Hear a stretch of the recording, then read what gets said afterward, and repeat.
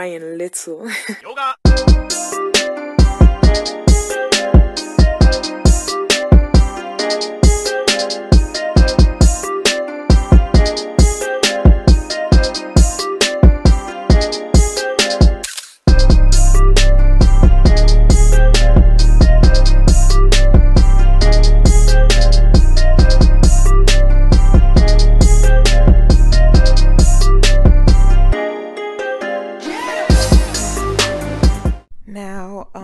This is only one video of several that I will be making concerning this trial. I heard about this situation happening a while back, and I wanted to wait until the trial was over and the sentencing was over so I could see how it played out and then give my commentary. And I'm so glad that I did, because there are so many things to learn from this trial and what has happened. One thing is that we need to understand we will never get justice in the United States of America. If you thought things had changed, if you think because you vote Democrat, Republican, or any other way that you are seen as an equal, that you will be given rights, that you will be given anything in this nation, even justice, when it's plain and clear that you are innocent. When you are in your own home, relaxing and resting from a hard day's work, and someone comes in and kills you, they will not be held accountable as long as they have the right complexion. And also, another thing is understanding the effect that antebellum chattel slavery and religion has had on us, and the power of white Jesus. And another thing that we have to realize about Black people that I think I hadn't even realized just how defeated a lot of us are, just how tight the chains are around our minds. We may not have chains on our necks, we may not have chains on our wrist, and we may not have chains on our ankles, but they are tight on our mind, which was the goal to begin with. But of course, you know, this is Amber Guyger, and I wanted to play her testimony because I wanted to hear in her own words what she said about the situation. I don't believe her. The neighbor heard talking and an exchange before the shots were fired.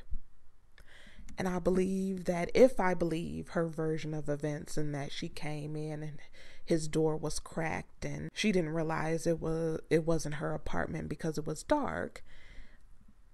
If we couple that with what the neighbor said, then she did not identify herself as a police officer even to begin with. But secondly, there was an exchange of words between the two, loud enough that the neighbor could hear. And what I believe is that when she stepped into the wrong apartment, he was like, "Hey, what are you doing in my apartment?" And he may have been loud. He may have been irate. He may have been pissed off. And he may have said some not so nice words to her. And it could have pissed her off, and she shot him. He didn't have a weapon. She said he was walking toward her. It wasn't like he was running to try and get out of the building. He wasn't running to hide. And it's not a normal scenario of someone breaking into someone's house. So that's why I don't believe anything she said. And actually the truth was buried with Botham. We all know about the hand gesture her brother made. And we also know her racist feelings about black people to begin with, along with her partner. But when you listen to this video, what you hear is that she shot him, and she painted this movie-worthy experience of how she was shocked, and she had this feeling in her body when she thought someone was in her apartment, where you were in a car crash and you clenched your body up because she was just so fearful and afraid. And she also described where after she shot him, how she had this euphoric feeling of, oh my God, what have I done? And her head started spinning. It's the typical fainting, woe is me, delicate white girl trope that a lot of them do when they have done something wrong. She went into the apartment, then rubbed his sternum, trying to keep him alive or aware or alert or awake. And when you listen to the 911 call and when you listen to her speak about the experience, not once did she talk about how she tried to get help for this man and she was determined to try and save this man's life. He was innocent. He didn't do anything wrong. This was his apartment. She was in the wrong, and she did not do everything that she needed to do to try and keep this man alive and get help to him or perform any type of medical procedure that she knew of that could possibly help keep him alive, as she would her partner. Had her partner been shot, I'm sure she would have thought of everything under the sun to try and give her partner the chance to survive. And she did not do this for an innocent person when she was in the wrong. The only thing that she could think about was herself. The only thing that she thought about was she's the one in the wrong. She's the one who fired the gun. She shot an innocent person. What's going to happen to her? She's going to lose her job. She's going to go to jail. That's what was rolling through her mind. And when you listen to how she says, she seemed very insufficient to be a cop when you hear her speak about herself. And she was talking to the 911 operator and talking about how, oh my God, she was in the wrong apartment and it was all about her. It wasn't the state he was in. It wasn't if he's still breathing. It wasn't, where he was shot. It was nothing, no information she could give about him. It was all about her. And she texted her partner because she needed someone there with her. She needed someone to hold her and hold her hand in this time because she was victimized because she had walked into the wrong apartment and shot an innocent man. That's what I got from her testimony. On that alone, that would have gave her the 28 years guaranteed. And then to hear about the neighbor hearing the exchange and to know that she was sexting her partner even after she killed him would have pushed it on to the 99 years. But I think this trial was meant to happen, and it needs to be taken by us in the black community, black people, as well. We will not get justice. You are not a citizen of this nation. They will continue to kill you and find themselves innocent. They are not governed by the same laws you are governed by. And there will never be a bridge. There will never be healing.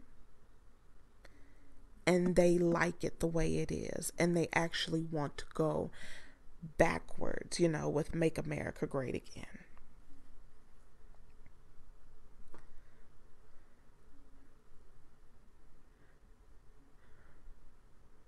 And by backwards, I mean they want to strip away even the little bit of civil rights that you fought for. They want to go back to the good old days. And we have to confront something in our community, which is the sickness of religion, not the biblical text. I have nothing against the Bible, because something that I realized being in Christianity myself, not as deep in it as my fam. I was the one who was the least exposed to it, but just seeing how Christian people didn't really follow the Bible, and they don't. They don't read the Bible. I'll tell you what they do. They go to church. They let the pastor tell them the interpretation of how they feel is what the words are saying, instead of actually reading the words there. Then the Christian goes home and open the Bible, look at the verse and say, yes, pastor was right. Have a good cry, and then that's the end of that. Because honestly, if they had followed the biblical text, it wouldn't have even been the 99 years. But I'll expand on that a little bit later in another video. And I have to break this down because I want to stay on topic of all the different things that has happened throughout this trial. But just her testimony, just listening to it, just let me know that, this was all about her. She painted herself as the victim. She used her white female tears. And not only did it work on her fellow officers who were Caucasian, it worked on the black officers, the black bailiff, the black judge, and the family who suffered the loss.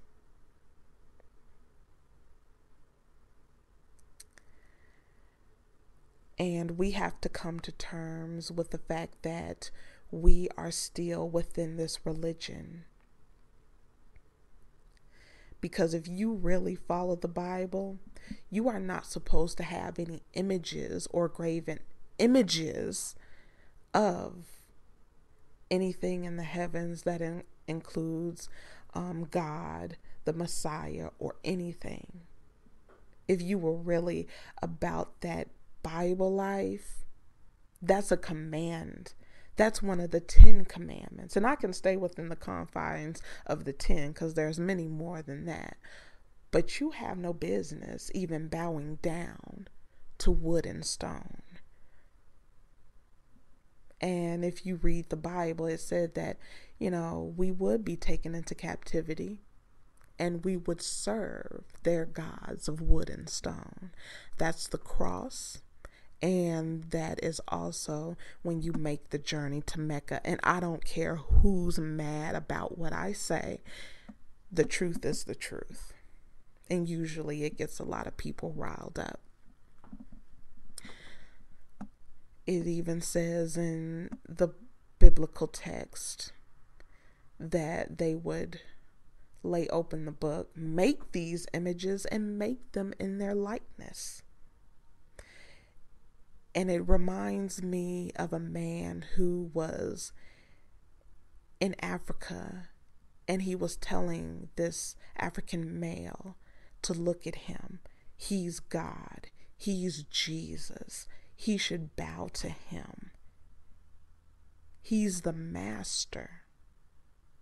How more blatant can they get? What more do they have to do to you for you to wake up? And then what's more disgusting is I have people on my social media feed, black people is the ones I'm concerned about, saying how amazing this forgiveness was. But yet those same people, after they say how amazing this forgiveness was, they are not going to speak to a family member that they had beef with over $5. They're mad at a girl who they thought was looking at their man but wasn't. And she was all kind of bees and hoes and whores and sluts. They're going to get in a beef with another black person in their office.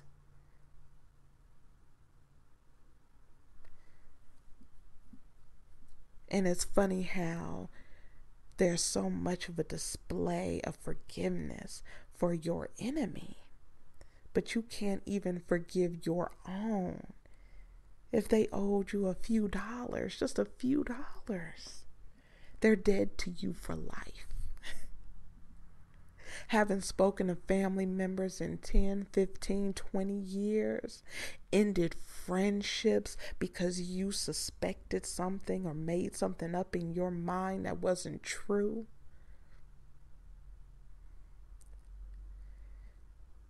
Want to kill a nigga because he stepped on your shoes.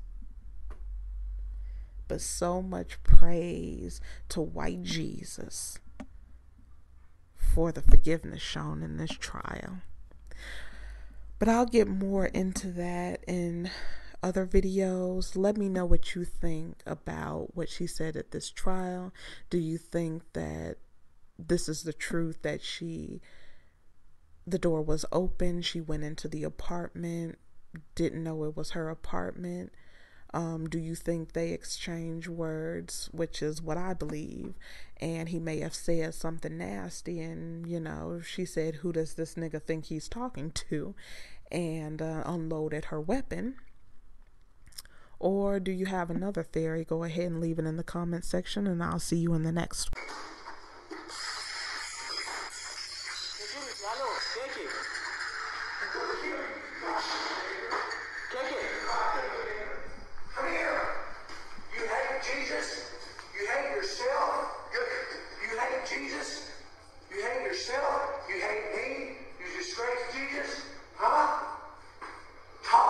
Wacha kupige.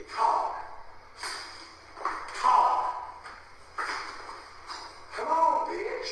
Come on, whore. You open my fucking room. I'll fucking kill you in this. Hey. Sir, he has disgraced Jesus. He has disgraced Jesus. He has disgraced Jesus. No, Francis, umpige. Toka mbele yake. I am not going to tolerate no more. Jesus is not going to tolerate. Yeah, feel me. Fuck Uganda. I've come to love Uganda. I've come to help Uganda. But Uganda hates Jesus through this son of a bitch. You understand me, brother? You understand me? Yes, sir, I know you do. No. You obey what I say. I don't obey you. You understand? Open my fucking room now. You understand? Bitch. Nigger, bitch. Look at me. Look at Christ who died for you. Look at me. Look at Christ who died for you. Look at Christ. No excuse. No excuse. Jesus is tired. Yes. Jesus is tired of your goddamn disobedience. Yes. Feel me. Jesus is tired of your disobedience. He's tired. No, you fucking calm up. I don't calm down. Yes. You calm up to the Lord Jesus Christ. You fuckers. Why? Why have you hated Jesus? Why have you hated your own souls? You know it. But you refuse to repent and be saved. Motherfuckers, 3/4 of you are going to fucking die in 3 days. Give me my goddamn card to my room. This motherfucker better work. You understand me? Hey, bitch. Look at me, bitch. Yeah, you're afraid. You goddamn ought to be afraid. Bitch. Nigger, bitch. You're not a human. Respect you. No, you don't. Just respect you. No, you don't. You gave me your key card No. to make you a king. No. Then you come fight me? Yes, I'll fucking knock your fucking life out because Jesus is tired of son of a bitches like you. You fucking hate yourself. You hate Uganda. You hate the Lord Jesus Christ. The Lord Jesus Christ is coming upon you with sword and fire. You fucking repent or you fucking die. This motherfucker better work. This motherfucker better work. Hey, you better get all this, all right? In the name of Jesus Christ, Uganda has come under condemnation because they have hated themselves, they have hated their fellow man, they have hated the Lord Jesus Christ. You fucking record that, bitch.